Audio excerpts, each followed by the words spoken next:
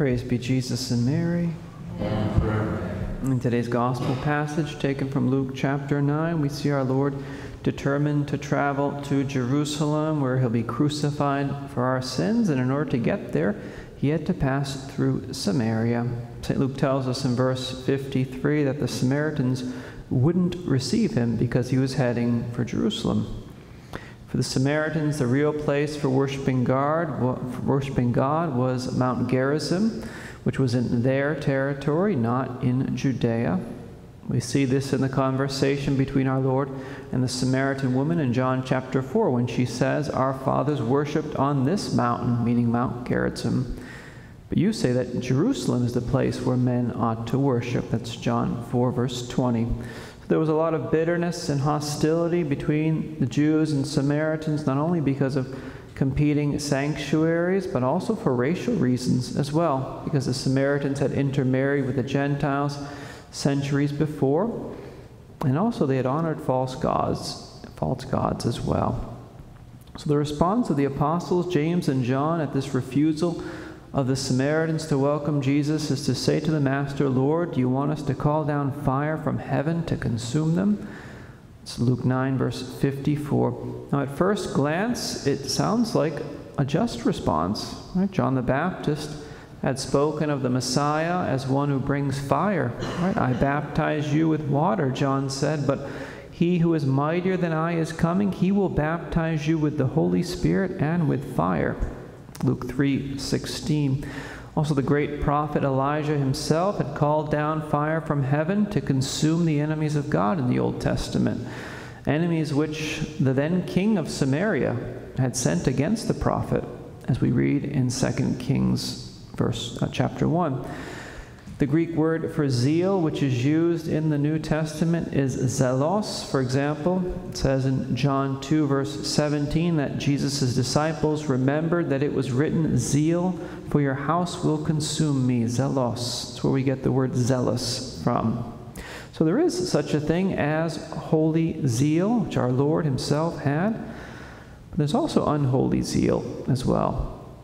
The problem that many in the church have today is not that we've got an unholy zeal. The problem is that we don't have any zeal at all. For a lot of us don't have zeal.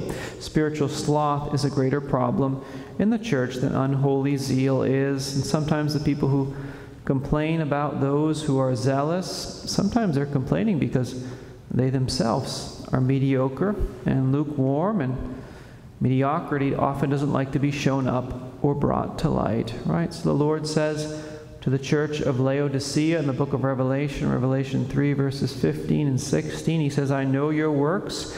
You're neither cold nor hot. Would that you were cold or hot.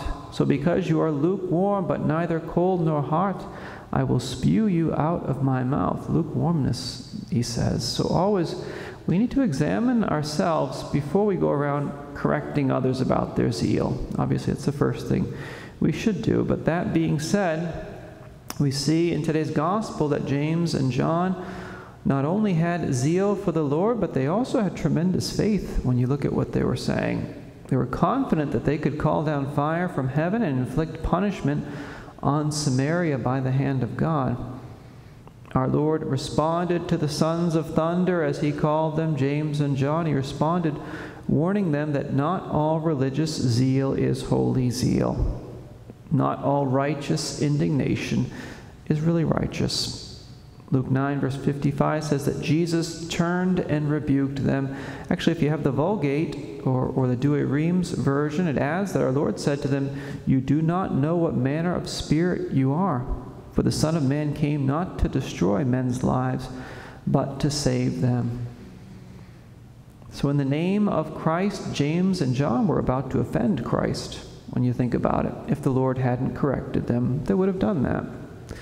One commentator on this passage, an archbishop named John McKelvey in the 19th century, he said here that Jesus is saying to them this. He's saying, "You imagine that you're influenced by zeal for God's glory and a feeling of just resentment in imitation of Elijah of old. But you seem not to be aware that the spirit you're influenced by is a human spirit of impatience and vengeance."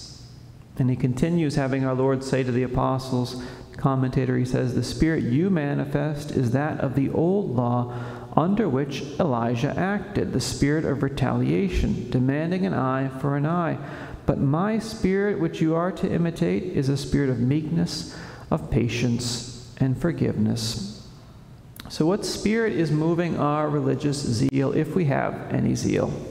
If we have any. At least having zeal is a good thing, right? Is our religious zeal motivated by the Spirit of the Lord, or is it motivated by another spirit?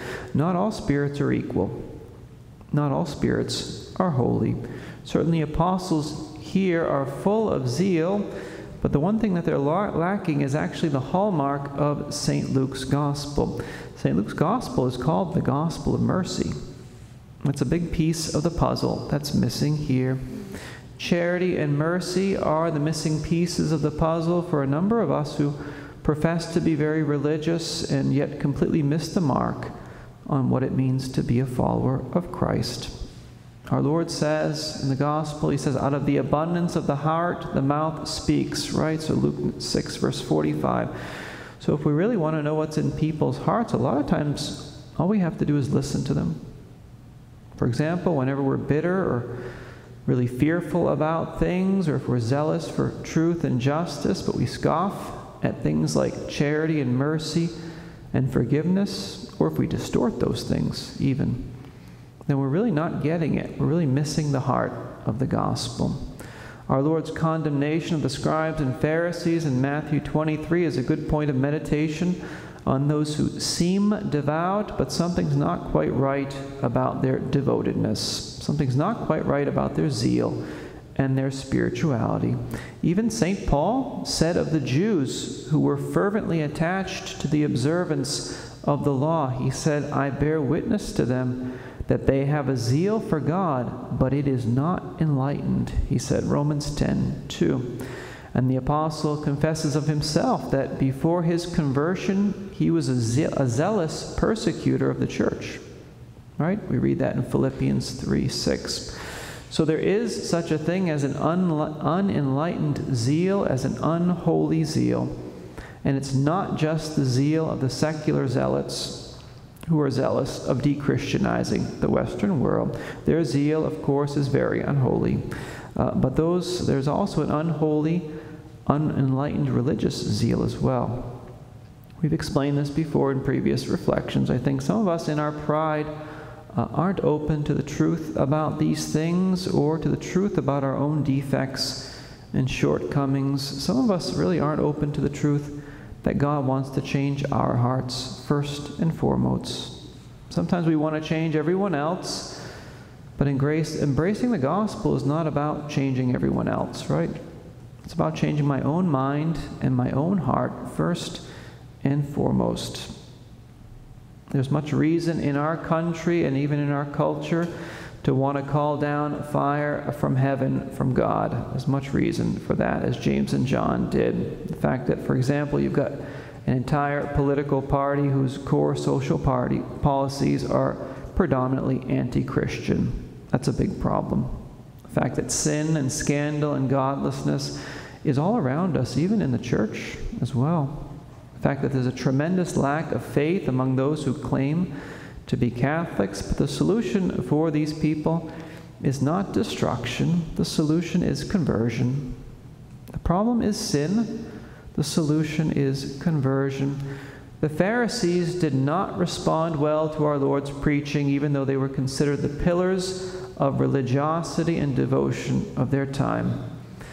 When the apostles were totally converted at Pentecost and they went to Samaria, the place that had rejected Jesus, in order to preach the gospel, the Samaritans did respond well to it. We actually read that in Acts chapter 8. They did respond well. They embraced the gospel. The patience of our Lord paid off with them.